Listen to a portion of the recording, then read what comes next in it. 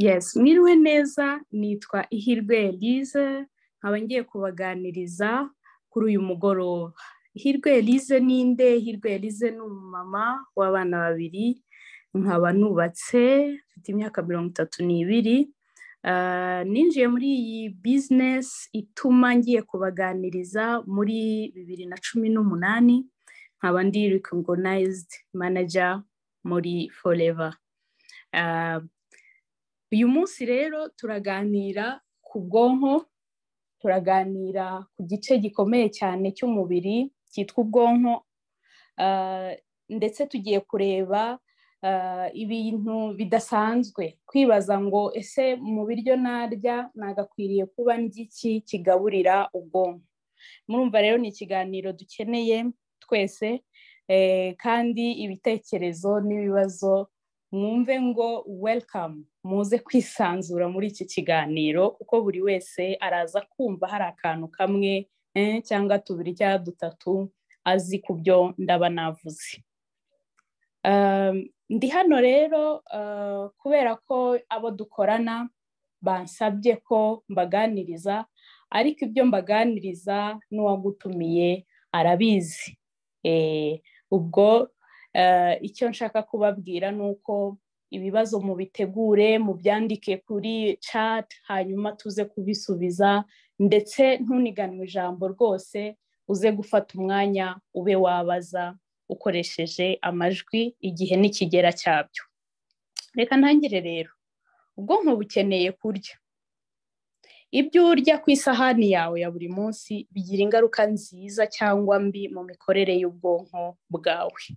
Iki gice turi kuvuga kiyoboye byinshi ku mubiri wa muntu, kubera ko nkuko mureba aka gashushanyo, ubwonko bufite ibice bigera kuri 5.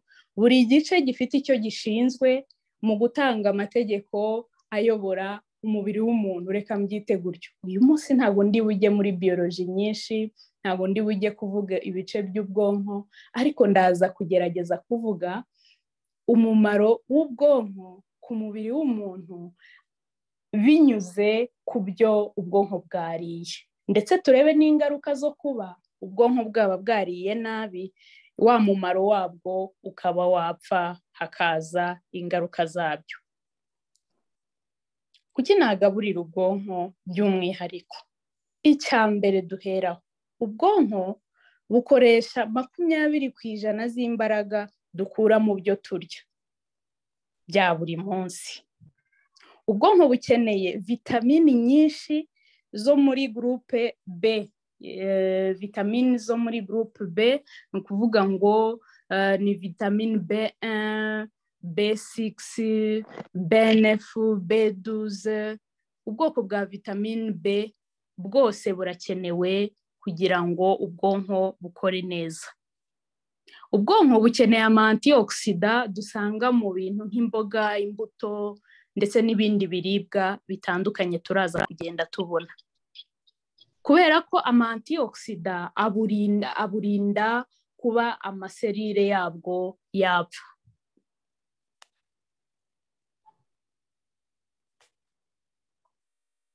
Ikindi gituma rero tugaburira ubwonko by'umwihariko ni uko ingaruka zo kuba butagaburiwe neza bituma umuntu ashobora no kubura ubuzima. Ubwonko ni ikintu gikomeye, hari aho byagera indwara y'ubwonko runaka muzo turi buvuge ikaba yagutwarira ubuzima. Ikindi cyatuma tugaburira ubwonko by'umwihariko kandi nuko buyoboye umubiri wose. Nimba buyoboye umubiri wose ntubugaburire neza, za organe zose zagenderaga ku mabwiriza y'ubwonko nazo zizahagarika imikorere burundu, cyangwa se zangirike mu buryo bumwe cyangwa ubundi. Hari indwara rero zishobora guturuka mu kuba tutagaburiye neza ubwonko bwacu. Zimwe mu ndwara zibasira ubwonko nizo tugiye guheraho. Indwara ya mbere ni indwara yitwa anxiety. Anxiety nabigereranya no kwiheba bikabije cyangwa se depression, ariko depression iyo bikiri depression biba bikiri bitoya. Depression ikagenda ivamo uburwayi bwa anxiety. Kumwe umuntu rero ibi ngibi ni ibintu tuzi twese abanyarwanda kuko dufite experience ikomeye cyane y'amateka, abantu bagiye bagira ibibazo byo guhangayika no kubabara cyane kugeza ubwo bibatera kwiheba bikabije, havamo ubu burwayi bwa anxiety. Kandi iyo butavuwe biba bibi, ariko iyo bwavuwe neza buranakira. Iyo bwavuwe n'abaganga bo mu mutwe, n'abaganga b'imitekerereze, aba psychologist, abo ngabo bajya bafasha umuntu ugitangira kurwara anxiety agakira. Ariko iyo butavuwe neza cyangwa butamenyekanye kare, bushobora kuvamo no gusara burundu. Sorry, slide yari ncitseho gato.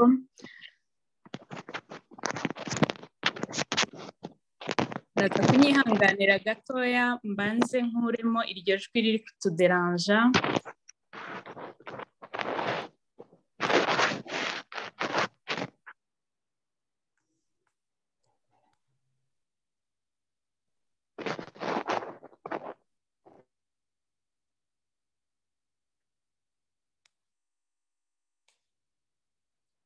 Yes, murakoze kwihangana. Murakoze kwihangana, iriya jwi ryari butume mutabasha kumva neza ibyo turi kuganira. Yes, ubwo rero nari nkiri kuvuga ko anxiety itavuwe neza yavamo n'indwara yo kuba umuntu yasara burundu akaba umusazi kandi byaturutse mu kwiheba. Alzheimer ni indwara ikunda kurwarwa n'abantu bakuru, yo kwibagirwa ubuzima bwabo bwose. Umuntu akibagirwa rwose, akibagirwa n'izina ryiwe, akibagirwa ababyeyi bamubyaye, akibagirwa ibyo yize mu ishuri, akibagirwa aho yakoze, mbese byose mu bwonko akaba clean, akamera nk'umuntu uvuye mu nda bwa mbere, akibagirwa ibintu byose. Iyi rero ni indwara mbi cyane, nubwo itakunda kugaragara cyane ari mu bihugu byacu, ariko iyi ni indwara abantu benshi batangiye kujya bikanga kubera ko imirire yacu nayo itangiye kutaba myiza, ntabwo ari nka kera tukirya ibintu biri naturel cyangwa se by'umwimerere. Indi ndwara ni indwara ya kanseri y'ubwonko. Ubwonko butagaburiwe neza cyangwa bwananijwe butakaza tumwe mu turemangingo, cells, zamara gupfa zikabyara tumors. Tumeri mujya mubyumva, tumeri yo mu bwonko, yo ku bwonko, ibibyimba. Iki kibyimba kikagenda kikabyara cancer. Ahangaha biba bigoye no kuyivura igihe yafashe ubwonko. Ni hahandi igihe bagiye kubaga ya tumeri ushobora no kugira riske yo gusigara ku iseta. Amakesi aba yarabaye successful ni makeya. Ni uburwayi bubi cyane rero kurwara kanseri y'ubwonko, kandi byaturutse ku mirire ituzuye. Hari epilepsy, igicuri abantu bose b'abanyarwanda ntekereza bakizi, utakizi uyu munsi arakimenya. Igicuri nayo ni indwara mbi ifata udutsi tw'ubwonko, mugasanga umuntu yikubita hasi, agahekenya ururimi, akinaga. Ababonye convulsion za epilepsy ni bimwe mu bimenyetso bigaragaza ko umuntu arwaye iyi ndwara y'imitsi y'ubwonko.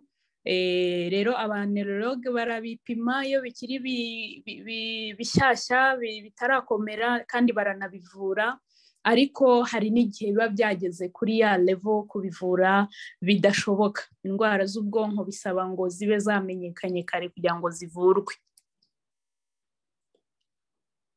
Hari yitwa dementia cyangwa se demence mu Kinyarwanda, ni ukugenekereza kuko ntabwo byoroshye kubona ijambo ryavuga iyi ndwara.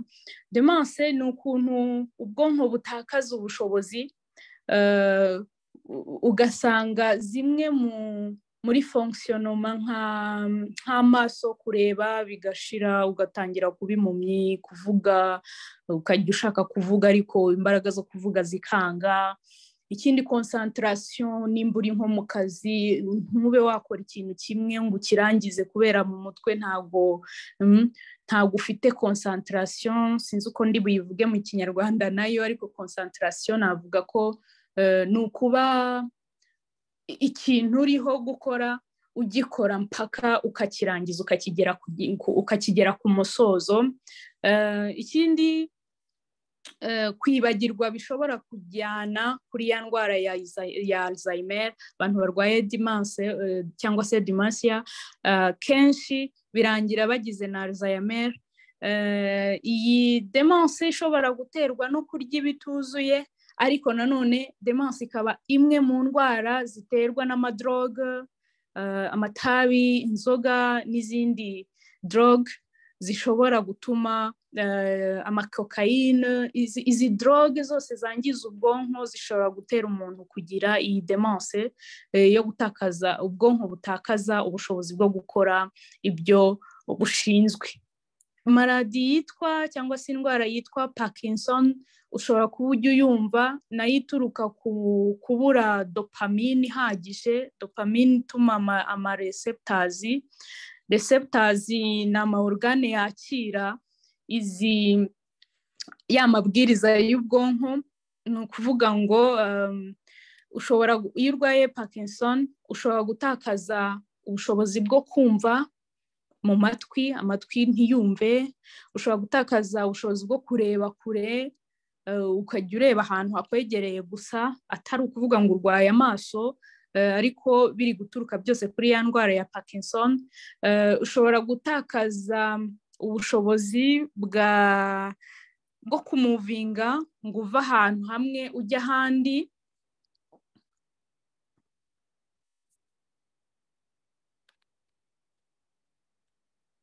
Yes.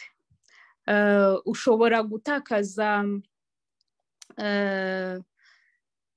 ubushake bwo gutekereza. Iyo urwaye Parkinson ntabwo uba ushobora kwicara ngo utekereze ikintu kimwe ufate ikindi.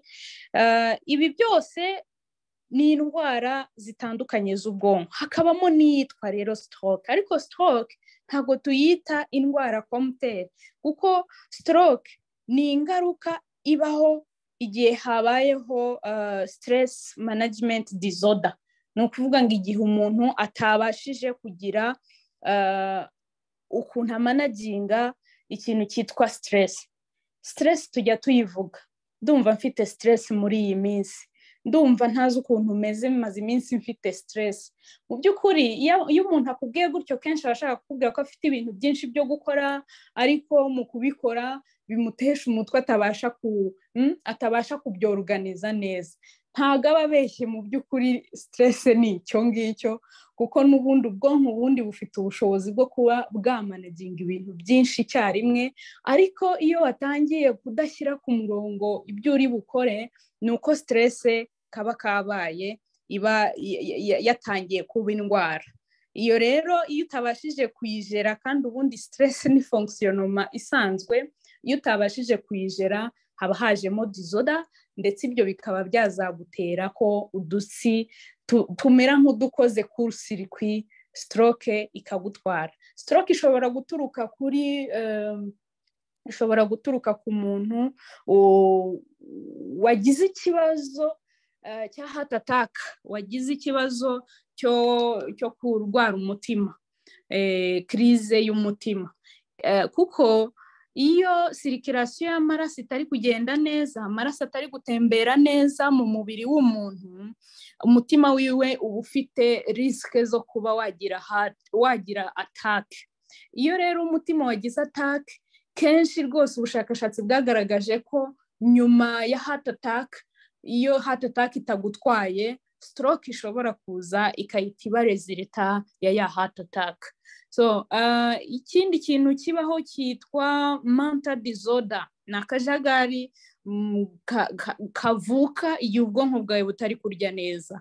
Ako kajagari akambere gashobora kuba nka addiction ni ukuba hari ikintu wabayeho imbata, wabaye imbata ku nzoga, biriya ni uburwayi, wabaye imbata kuri alcohol, kuri itabi ni uburwayi, ubaye imbata ya sex, ibyo nabyo bibaho, umuntu aba addicted kuri sex. Ushobora kuba imbata y'ibintu electronique, ukabona umwana umwambuye telefone ararira ntanaceceke, ni ikibazo, umwana batangiye kuba addicted kuri iyo device. Ushobora kuba addicted kuri za filime. Addiction zo ni nyinshi, nta nubwo nazivuga ngo nzirangize.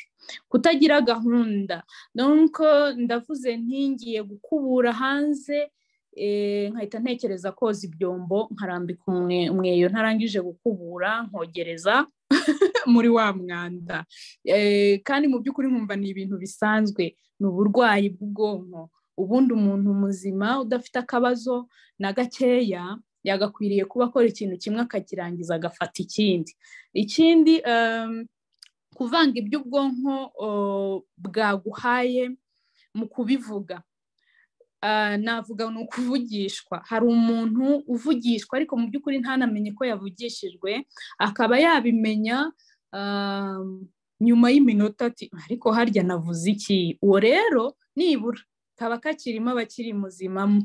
Ariko hari n'igihe uvugishwa cyangwa se ukavuga ibintu wigendesha, uri kugenda nko mu muhanda ukajya wivugisha, ni ikibazo nacyo gituruka kuri mental disorder. Agahinda kenshi kakandi nababwiye, kanseti, kubabara umutwe, ubwonko bunaniwe cyangwa se bwariye bituzuye, bubabara umutwe ndetse ukumva urananiwe cyane, kudasinzira neza, kandi rwose wumva wari unaniwe ariko ntusinzire, guhora usinzira. Hari abantu noneho basinzira bikabije, akaba yaryamye amasaha akwiriye y'ijoro, ariko mu by'ukuri yajya no mu kazi naho akahasinzirira, cyangwa yajya no mu ishuri naho akahasinzirira. So icyo gihe iyo ufite nk'umwana usinzira mu ishuri, wibifata nk'aho ari umwana unegrija, ahubwo take care ku buzima bwiwe. Ikindi, kwiheba bishyira kuri depression na anxiety. Kwa kwiheba nababwiraga bituruka kuri mental disorder. Nubona umuntu yihebye cyane, make sure ko agaruka muri mood, kuko iyo atinzeyo ntagaburirwe neza, ntanitabweho, kuko ubwonko budipendinga ku bintu bibiri, ni emotion ndetse no kurya ibikwiriye. Yes.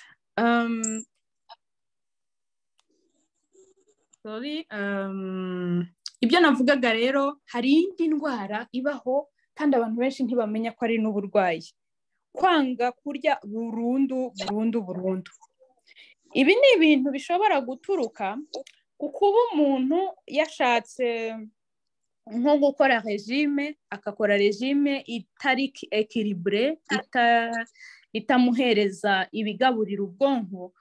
Aba bantu iyo bakoze aya maregime, umubiri udevelopa ikintu cyo kumva badashaka kurya, noneho bikazanarangira ibirya byanze burundu akabivaho. Ibi bibaho. Kubura ibyishimo burundu, iyi nayo ni imwe muri sinye y'uko umuntu afite mental disorder. Kubura ibyishimo kenshi bituruka kuri ya stress management. Kubura ibyishimo, ndaza gutanga urugero rutoya, ni nko kuba warajya gushimishwa n'umupira n'urugero, ariko wanabona aho umupira uri ntube wawureba, kandi icyo kintu cyajyaga gituma useka, bikarangira udasetse. Warakundaga umuziki, ushobora gukunda umuziki wawe ureka basi ukawusimbuza ikindi kintu. Ibaze rero noneho hahandi nta kintu na kimwe kiba kikigushimisha, na ka kantu wakundaga mbere kakaba katakigushimisha. Ugasanga uratashye mu rugo, abana baraje baseka bakwishimiye, ariko uri kumva nta byishimo na bikeya ufite ku muryango wawe, kandi ubundi wari usanzwe ugushimisha. Ubu rero ni uburwayi mbere y'uko abantu baterana amahane, banza umenye nimba abantu mubana bafite iki kibazo, ahubwo umenye uko wabafasha. Yes. Ni byinshi rero, buriya nabahaye bimwe mu byo nakoreye ubushakashatsi bw'abahanga bagiye babivugaho, abadokiteri bagiye babivugaho, harimo nka Dr. George Pamplona. Uwo ni umwe mu bantu bandika ku bintu by'imirire, mu badokiteri banditse ku bintu by'imirire ndetse no ku buzima bw'abantu muri rusange, ariko cyane cyane ku bwonko. Hari intungamubiri ubwonko bukeneye. Iki kintu nicyo cyo gufokasingaho kuri uyu mugoroba. Intungamubiri ni izihe ngo tumenye n'ibiryo tuzishakamo. Intungamubiri ubwonko bukeneye kugira ngo bukore neza, iya mbere nigeze kubabwira ngo 20% z'imbaraga turya mu biryo turya zikoreshwa n'ubwonko. Izo mbaraga zituruka muri glucose, ni isukari ibasha gutuma ubwonko bubona imbaraga. Hanyuma hakaba vitamine zo mu bwoko bwa B, bwa vitamine B. Muri vitamine B hari yitwa B1, hari yitwa B6, hari yitwa B12, hari yitwa B9. Ngiye kwita mbaha urugero rw'ukuntu nka B1 iyibuze, vitamine B1 iyibuze bitera depression, bikatera n'ikintu cyo kumva umuntu arakaye kandi nta kintu kimurakaje, juste agahora arakaye, aba ari mu bintu abura, hashobora kuba harimo ya B1. B6 iyo nayibuze mu mubiri w'umuntu ndetse ubwonko bukayibura mu buryo buhagije, bitera umunaniro. Ugasanga umuntu ageze mu kazi, yajyaga ari umuntu ukora amasaha 8 akumva ameze neza, style ameze neza, ariko yakora amasaha 2 akumva arinaniriwe. Mu by'ukuri kandi wenda yagakwiriye kuba akora amasaha 8 ku munsi akananirwa. Ubwonko iyo bubuze izi ntungamubiri ntibukora neza. Ubwonko rero bukeneye vitamine E, bukeneye na vitamine C, D ndetse na vitamine K. Izi ni vitamine z'ingenzi cyane ku bwonko. Nuko ngo nurya ibiryo bitarimo izi ntungamubiri, ujye umenya ngo ubwonko bwo ntago bwariye. Acide folique ni acide ikenewe cyane n'ubwonko. Magnesium ni umunyungugu ukenewe cyane ku bwonko, kuko niyo uyu munyu ubuze, ushobora kwisanga wihebye. Kwa kwiheba bizana anxiety. Kwiheba rero ubundi kenshi biterwa n'intekerezo zacu. Ushobora nko gutekereza uti nashakaga gukorera amafaranga ya naya, none ntago ndi kubasha kuyageraho, target yanjye sindi kubasha kuyigeraho. Uko uhangayika gutyo bikagutera kumva, bikaba byakuzanira ya anxiety. Iyindi ntungamubiri ikenewe cyane ni omega 3. Omega 3 fat acid ni acide ikenewe cyane ku bwonko. Turaza kubona ahantu ituruka, ni nabyo tugiye kureba. Wabisanga hehe muri iyi korona ikurikiyeho? Wabisanga mu byo twita whole grains. Whole grains hari izo tugira naha, ariko hari n'izo tutagira. Avoine ni porridge. Ku batayizi, porridge murazizi, abenshi barazigura bakazigaburira abana, ariko bo ntibazirye. Porridge rero turayikeneye nk'ibiryo by'ubwonko. Noix de cajou cyangwa n'andi manua yose. Amanua ni ibi bintu byose bijya kumera nk'ubunyobwa. Amanoix de cajou,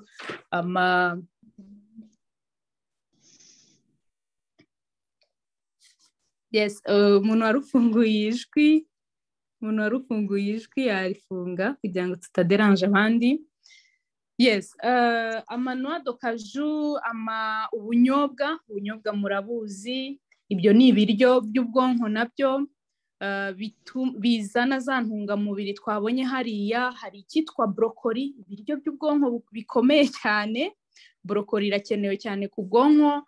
Fish oil ibasha kuduhereza ya omega 3 fat acid. Kiriya kintu ni ikintu cy'ingenzi cyane mwuka byaramwe, kandi ikintu gitangaje ni uko fish oil iba mu mafi makeya cyane mu yo turya.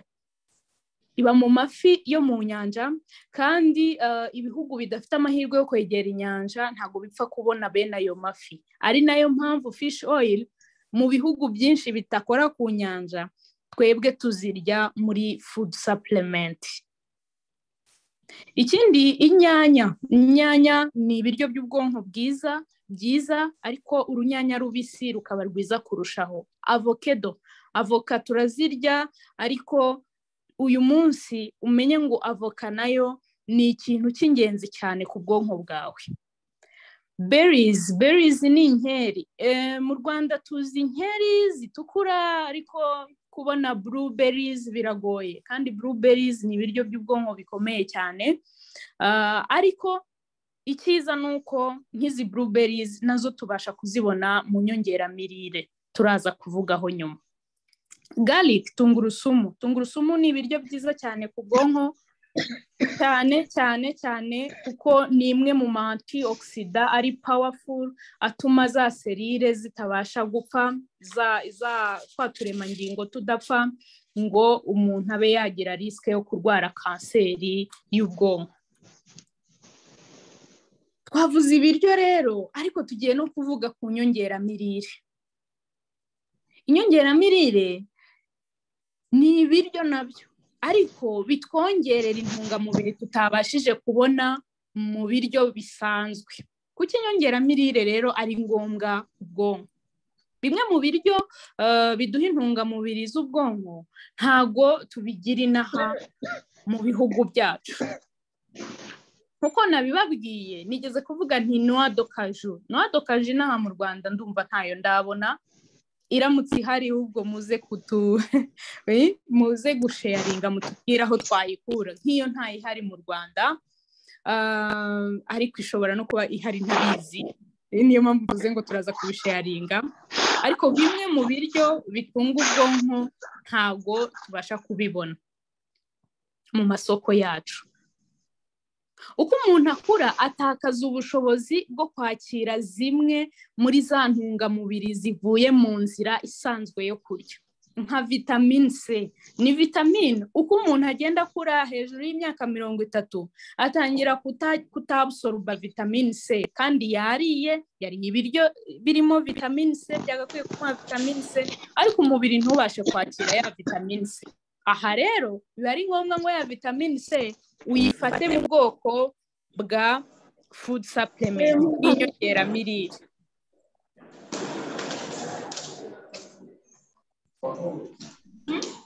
Yes, reka nongere ndebe uyu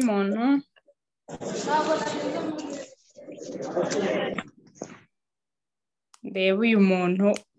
Badusakubije, mwihangane. Justine, amajwi. Yes. Mwihangane akanya gatoya nkurema aya majwi kugira ngo mubashe kumva neza.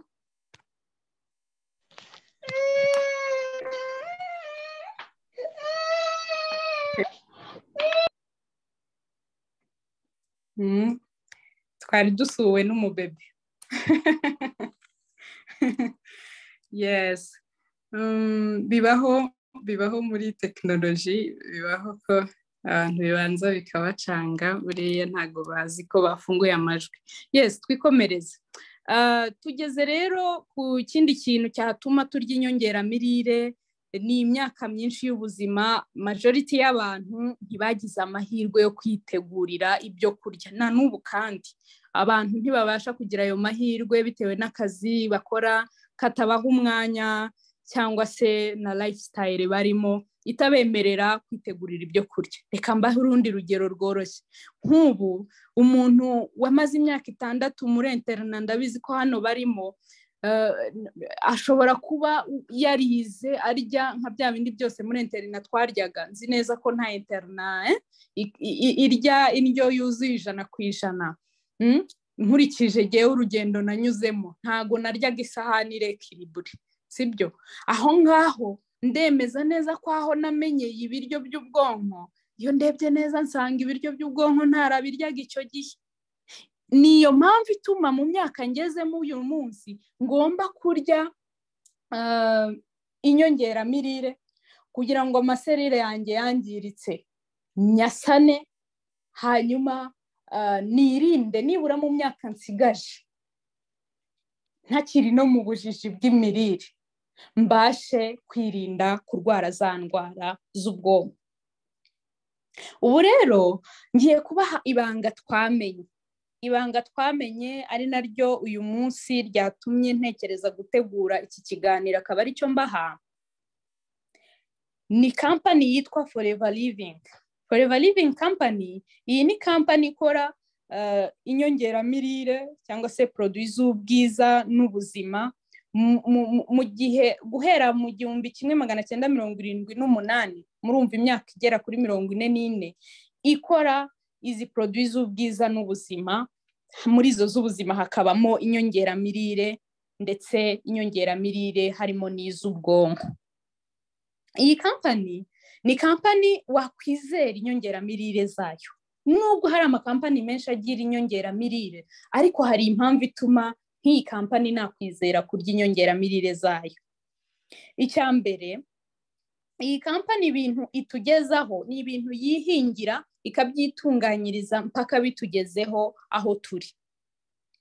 Ikindi cya kabiri ni uko ifite amakashe mpuzamahanga aseritifiya yuko ibintu ikora ari ibintu bifite ubuziranenge. Ifite kashe yuko ari company ihinga neza igikakarubamba ikanagitunganya. Ifite kashe international ivuga yuko ibyo Forever icuruza ari ibintu bifite ubudasa, purity and high quality. Ifite kashe mpuzamahanga ya halal certification. Murabizi kashe ya halal kugira ngo company yibone nuko iyo company iba yitonda rwose kugira ngo yubahirize Sharia law. Ifite certification yuko ari member ya Direct Selling Association DSA. Ni ukuvuga ngo ni company yemerewe gucuruza ibintu byayo ahantu hose kubera ko byizewe. Iyi company rero produits zayo cyangwa se izi nyongeramirire zayo, ibiryo byayo ni ibiryo bikoreshwa na buri muntu wese, ab'umugabo, ab'umwana, ab'umugore, buri muntu wese arabikeneye. Ahubwo umaze kumenya ibyo ari byo wihitiramo uti ndahera kuri iki nzakurikizeho iki. Hari intambwe rero, intambwe enye zo kwiyitaho ugaburira ubwonko bwawe. Icya mbere, nk'uko twabibonye amateka yacu ashobora kuba atuma twarariye nabi, ashobora kuba atuma twaragize za stress mu myaka ishize, ariko mbere yuko tubona igisubizo tugomba kumekinga sure ko inzira y'ibiryo, inzira ya za ntungamubiri tugiye kurya izaba isukuye. Niyo mpamvu step ya mbere cyangwa intambwe ya mbere ni ugukora detox. Gukora detox ni ukuvuga iki? Ni ugusukura amara. Ni ugusukura amara, inzira y'ibiryo, igifu, ahantu hose ibiryo byawe biri buze guca, urabanza ukahasukura. Ndaza kubereka mu kanya icyo ukoresha kugira ngo uhasukure. Hanyuma inzira y'ibiryo yabisukuye na ya mitsi ijyana amaraso, ugatangira kurya inyongeramirire zigenda zijyana zigera aho zigomba kugera, muho zigomba kugera harimo n'ubwonko. Kurya bimwe mu biryo twavuze uhereye kubiboneka mu masoko yacu. Hari ibyo dufite kameme, nubwo hari ibyo tudafite, ariko hari ibyo dufite. Mbere yuko utegura isahani yawe, tegura isahane iri ekiribure cyangwa se iboneye, iriho imboga, iriho ibitera imbaraga, iriho ibinyamafufu, ariko wibande cyane ku biryo biri bugaburira ubwonko bwawe. Gukoresha inyongeramirire mu ifunguro ryawe rya buri munsi. Izi nyongeramirire nk'uko twabyumvise ni ibiryo. Ubwo ari ibiryo rero mu ifunguro ryacu rya buri munsi, ntubure inyongeramirire ufata. Ese nzazifata zose? Hoya, ingingo ya 4 cyangwa intambwe ya 4 irakubwira ngo kurya ugendeye ku mirimo ukora n'imbaraga igusaba. Niba ukoresha ubwonko cyane, byanga bikunze rwose, jya ubanza urebe nimba ibiryo wariye bigaburira ubwonko. Nushaka bari byo urya, utundi ugenda ufataho duke dukeya, ariko umakinge sure ko ubwonko bwawe bwariye. Nimba ukoresha imirimo, ukoresha imbaraga nyinshi mu kazi kawe, making sure ko wariye ibitera imbaraga bihagije biri bubashe gusagurira na bwa bwonko 20% yabwo. Kuri step ya mbere rero, ku ntambwe ya mbere nababwiye yitwa detox, ubanza gusukura inzira y'ibiryo nk'uko nababwiye ukoresheje iki? Uyu mushongi w'igikakarubamba witwa aloe vera gel duhabwa na Forever Company. Uyu mushongi w'igikakarubamba ufite umumaro cyane, kubera ko iyo umaze gusukura inzira y'ibiryo, igogora rikorwa neza. Bya binduriye noneho bibasha kwicagagura, ibigomba kujya mu maraso bikagenda, ibigomba gusohoka nk'imyanda bigasohoka.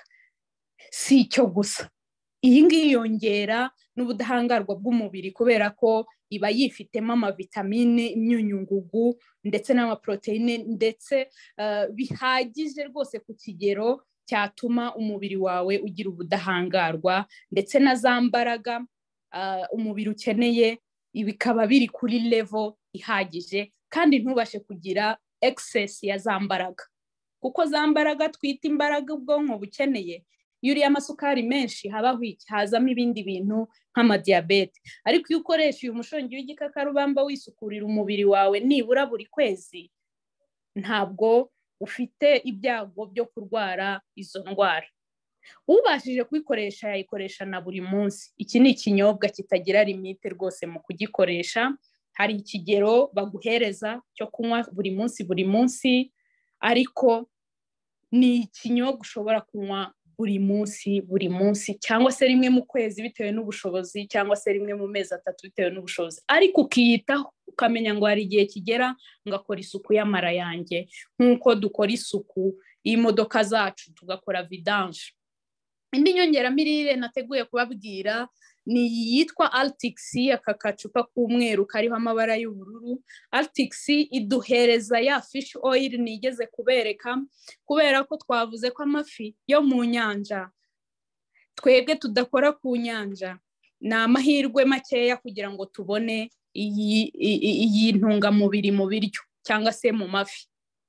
Ikindi iyindi nyongeramirire hano mbafitiye nitwa Forever Absorbent C, igufasha kugira ngo nimba n'umubiri wawe utangiye kugira imbaraga nkeya mu kwakira vitamine C, ubashe kurya vitamine C mu buryo buri direct bwihuse, amaraso yawe ahite yakira iyo vitamine C, ageze vitamine C aho igomba kugera, aho igomba gutunga, hanyuma umubiri wawe uba ufite antioxidants zihagije.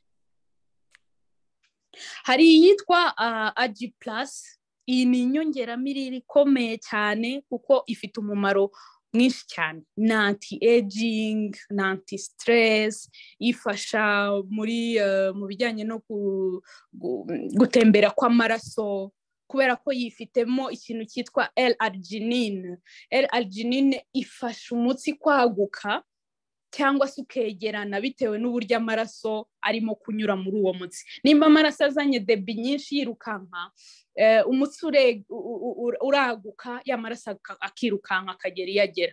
Tuvuge nka kwa kundi uba uri muri siporo cyangwa se uri mu kazi kenshi, gatuma ugira muvuma nyinshi. Igihe amaraso nayo yaje ari makeya kandi agenda gakeya, kugira ngo atagenda yumira muri twa dutsi, L-arginine ituma ya mitsi yegerana, hanyuma amaraso agacamo uko angana, ntagende yumiramo cyangwa ngo akore utubumbi.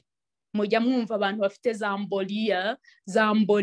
amboli ni indwara y'utuntu tw'utubumbe tw'amaraso tujya tubaho mu maraso.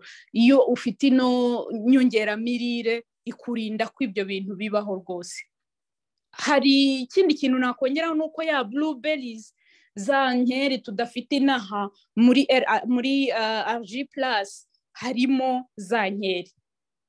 Ikindi kinyobwa dufite hano cyitwa aloe berry nectar gikozwe na aloe vera cya gikakarubamba, harimo na za nkeri, blueberries, blackberries, red berries zose zirimo, hakabamo na pome, urubuto rwa pome. Iki kinyobwa nacyo kiri mu bitunga ubwonko ariko kikagira akarusho kuko kirimo na aloe vera isukura imyanya yose. Hari imyanya myibarukiro y'umudamu, hari prostate k'umugabo, hari umwijima, hari impyiko. Ni ikinyobwa kiri powerful cyane ku buryo gikoresha buri munsi, hehe n'ama infection, hehe n'ubwonko buri destabilize. Oya, ni umuntu rwose uhora amerewe neza.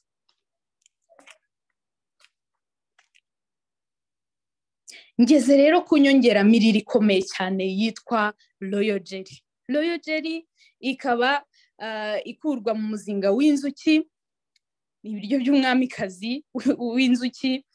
Inzuki zikaba ari ni kamwe mu dusimba abashakashatsi bagaragaje ko kazi ubwenge cyane, kuko urebye uburyo inzuki zikorudona zigakora amasuku mu muzinga wayo, zigategura aho umwamikazi azaterera amagi. Inzuki ziteye ubwoba cyane. Ushobora no kugenda ukazikoraho research uyu munsi, wenda nimba wari utarabyiyenteresaho, uzasanga inzuki zizi ubwenge cyane. Ziduhereza rero inyongeramirire idufasha mu kugira ngo ubudahangarwa bw'umubiri wacu buzamuke. Iturinda stress na anti-stress, ituma umubiri ubasha kubaninga fat cyangwa se gutwika ibinure bibi mu mubiri.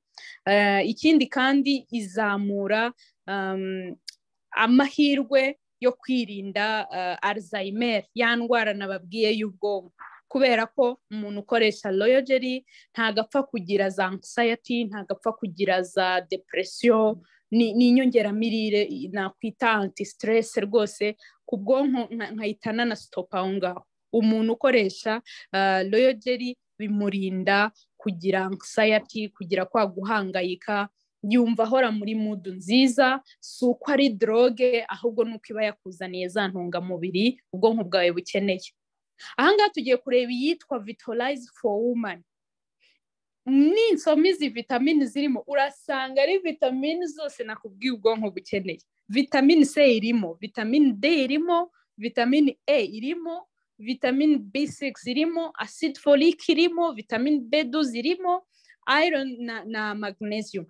Ni ukuvuga ngo umudamu ufata Vitalize for Woman, hehe no kumva afite akajagari mu mutwe. Abadamu rero buriya dufite akazi kenshi, nguwo mu bana, nguwo mu kwita ku mugabo, nguwo mu kwita ku kazi k'abandi yahawe cyangwa se we yihaye, akaba ari nk'umubosi wikorera ku giti cyiwe. Ibyo byose ni ibintu tugomba kumanaginga kandi buri cyose kikagenda neza.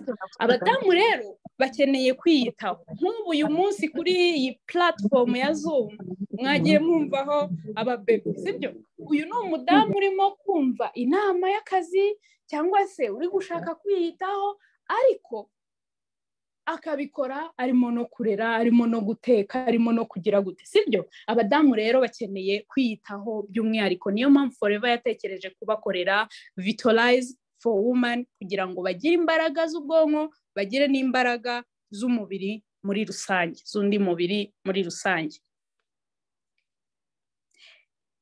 Umudamu ntabwo ari we Forever yakoreye iyi nyongeramirire ya Vitalize gusa, hari na Vitalize for Men, nayo irimo intungamubiri umugabo yari akeneye kugira ngo abe umugabo koko, kandi guhera ku bwonko kugeza hose mu mubiri wiwe. Ubwo rero harimo intungamubiri zose zikenewe ku bwonko, ndetse badukorera n'iyitwa Forever Multimaka idufasha kuzamura umusemburo w'ibyishimo. Umusemburo w'ibyishimo iyo utarimo kuboneka, mwibuke igihe nigeze kubabwira nti hari ahantu umuntu agera kumva ibyishimo byarashize burundu. Kubera umusemburo w'ibyishimo uba waragiye hasi. Uwo musemburo w'ibyishimo rero dufite inyongeramirire utuma ugaruka, umubiri ukongera ukagira ibyishimo, ukongera kwifuza, ukongera kugira ubushake bw'ubuzima. Multimaka ikabikoreshwa n'umugore ndetse n'umugabo, ndetse kandi n'umwana ufite imyaka 18 yayikoresha.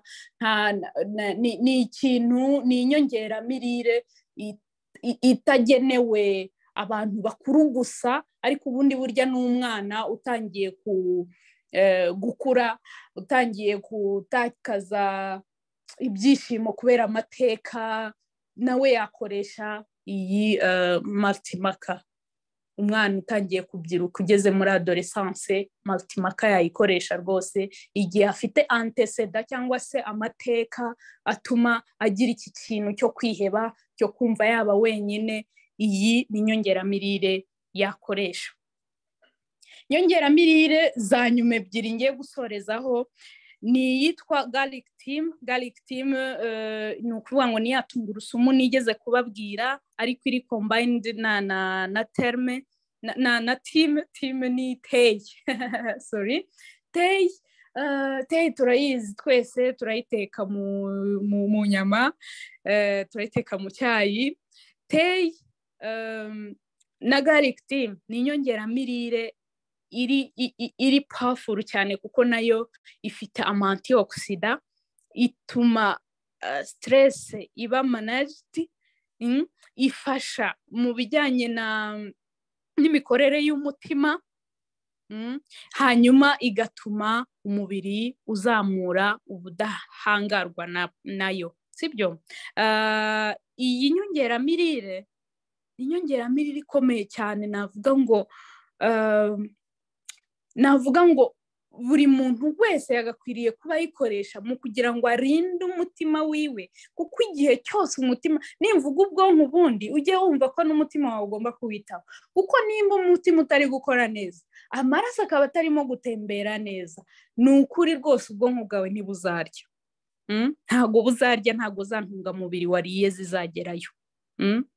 Ubwo rero ni ikintu cy'ingenzi cyane gukoresha garlic. Nubwo tungurusumu tuzirya, ariko izi tungurusumu zo ni nyinshi, zifite concentration nyinshi, baba bafashe quantité nyinshi bakayishyira mu kanini kamwe, ku buryo uba wizeye kuri izihagije, atari kwa kundi mu rugo tufata 2 3 tukadusya tukadushyira mu inkono tugahumuza ibiryo, ariko tukanaduhisha. Iyo twaduhishije tuba twatakaje intungamubiri. Ni ingenzi cyane ko nimba unaye mu nkono bisanzwe, tungurusumu yawe utayihisha, uyishyiramo ibiryo bihiye.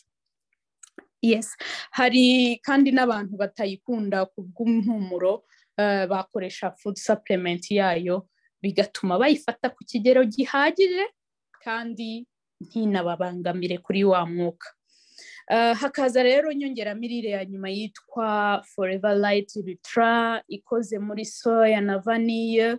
Ndagira ngo rwose mumfashe turebe izi ntungamubiri ziyikoze nyinshi cyane, kandi turaza gusanga ahangaha ubwonko uba wabugaburiye kweri. Iyi nyongeramirire irakoreshwa cyane muri porogaramu zacu zo kuringaniza ibiro, kugira ngo umuntu nubwo ari kuri regime, umwihariko wacu rero, nibwo umuntu ari kuri regime ariko arye ibintu biri butume ubwonko bwiwe butamusaba ngo kutangaburiye se, nubwo uri kutakaza ibiro ariko ntiwangaburiye. Harimo amavitamini yandi yose yo muri groupe B, harimo acide folique, harimo calcium, harimo potassium, harimo magnesium, zinc, cuivre, manganese, selenium, iode. Ni ukuvuga ngo imyunyungugu irimo ihagije, vitamini zirimo zihagije, proteine zirimo zihagije, ku buryo ibi ni ibiryo ushobora no gukoresha igihe cyose utizeye imirire yawe. Nimba uzi neza yuko saa sita wirirwa mu kazi ukabura aho urira, bikagusaba kujya no mu maresitora kandi utayashaka, kandi nunajyayo kubwo inzara batari bukugaburira indyo yuzuye, fata iki gikoma ugikoreshe saa sita, nugera mu rugo urya ibiryo witeguriye wizeye n'intungamubiri zirimo. Ndetse n'umwana wawe nimba ajya ku ishuri ukaba utizeye ibyo ari burireyo, muhereze umupfunyikire aka gakoma, karanaryoha cyane. Yes, nizere ko ntabarambiye, nizere ko ntabaye ntizimbye mu magambo cyane. Ni nayo mpamvu ngiye gutanga umwanya wo kugira ngo dusangire ijambo, ariko mbere yuko dusangira ijambo reka ntange inama kugira ngo ntaza no kuyibagirwa. Iyi nama ngiye guha buri muntu wese witabiriye kuri uyu mugoroba. Hejuru yo kugaburira ubwonko, ugomba kuruhuka kandi ukanywa amazi ahagije. Ikindi ugomba gukora siporo, kuko buriya mu bigaburirwa ubwonko harimo no kubuha oxygene ihagije. Iyo rero umuntu uhora wicaye mu cyumba kimwe, ukaba utava mu nzu cyangwa utava muri biro yawe, ugahora ugenda mu modokari utakora ka siporo, ubwonko bwawe buzabura oxygene, ibintu bibe bibi. Ni ukuvuga ngo mu mirire yacu ntiturye ibyuzuye igifu, ahubwo mu mirire yacu turya intungamubiri. Ni nayo mpamvu mwabonye intungamubiri nazibanzeho cyane. Nugura inyongeramirire yawe, jya ugura intungamubiri ziri muri iriya nyongeramirire. Murakoze cyane. Reka ntanga umwanya, ngiye kuba nkuyeho aya maslide, hanyuma ntanga umwanya kugira ngo mbashe kubaha ijambo, namwe mubaze ibibazo ndetse mube mwanagira icyo muvuga kibari ku mutima. Murakoze cyane.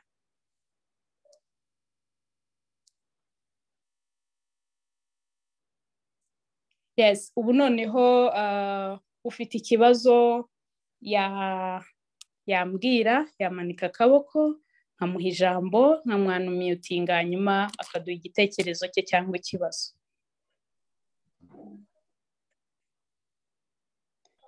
Mbere y'uko haruza. Yes, hello? Hello, Abel?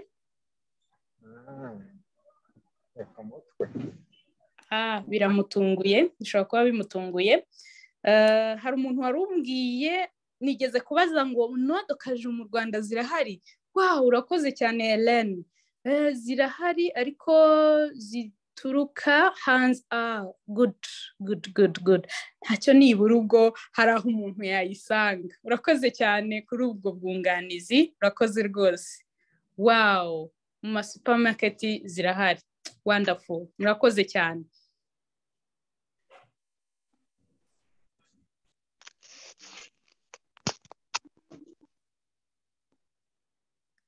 Wow, ndabona harimo gushima. Thank you Elise, murakoze namwe, merci. Fungura amajwi yawe, cyeka iki gihe wenda amajwi y'uyu muntu atambonaga. Reka duhe ijambo Eugenie, mugende kureba ama message.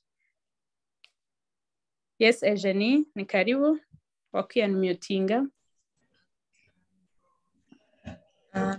Ashaka kuba urusaku ariko ndagerageza kuvuga cyane.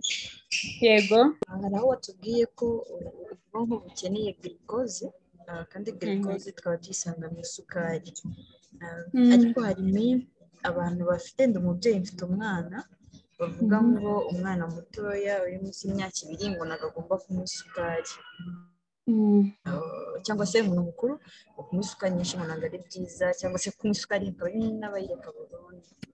Ndagiraga umbwire kuri aho ngaho umuntu yabigenza gute kugira nyine ubwonko buboneye glucose dusanga mu isukari. Urakoze cyane.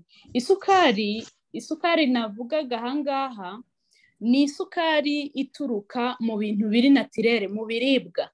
Ntabwo ari iriya sukari umuntu yongera mu byo kunywa. Ni isukari iturutse mu biribwa. Icyo gihe nibwo natanze urugero rw'aho isukari ituruka muri ziriya noix, ni ukuvuga ngo iyo uriye amasereyare cyangwa iyo uriye ya manoix navugaga bwa bunyobwa, iyo bugeze mu mubiri, amaproteine vegetari yageze mu mubiri abyara imbaraga umubiri ukeneye.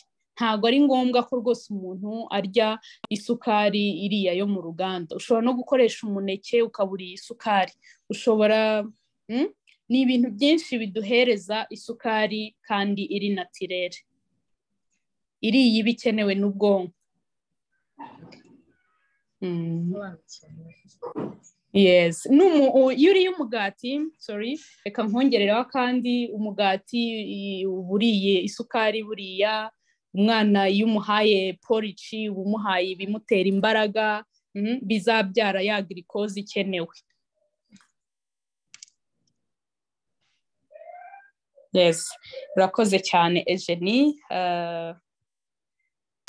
Remisi nimba hari undi wabajije ushaka kubaza.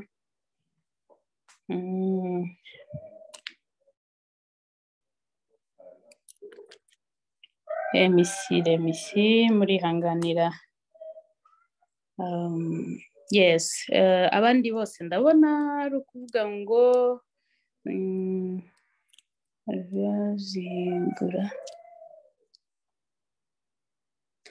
Mwatubwira ibiciro ibiciro umuntu wagutumiye, nimba uri umutumirwa, umuntu wagutumiye araguha ibiciro rwose kuri ziriya nyongeramirire zose nababwiye. Yego, abandi bari kuvuga bati thank you Mama Elise, Nanette, ikiganiro cyiza, thanks, ikiganiro ni cyiza, murakoze cyane namwe, murakoze gushima, I appreciate. Nashaka kubaza noix de cajou zifasha iki? Twasanze mwatangiye noix de cajou ni imwe muri bya biryo tuzakuramo imbaraga zijya gutunga ubwonko. Ni bimwe mu biryo biduhereza imbaraga ubwonko bukeneye, kuko twasanze ubwonko bukeneye 20% y'ibyo turya kugira ngo bukore neza. Yes, ubwo rero noix de cajou igihe utayibona cyangwa se utayifite, wakoresha ibindi bintu bimeze nkayo, ubunyobwa, wakoresha